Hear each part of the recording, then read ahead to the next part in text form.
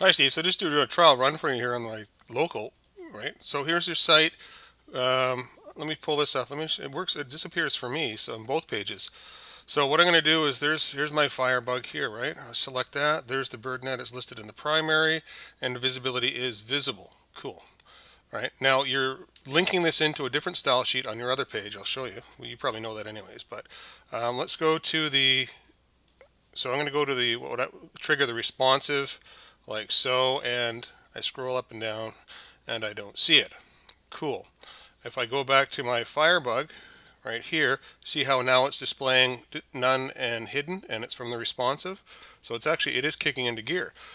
Let's go over here for a second, and we'll do the same thing. Inspect with Firebug, right?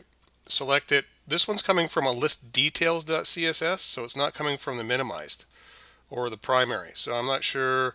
Maybe you need to copy this into your minimize.css as well. But anyways, let's just resize it.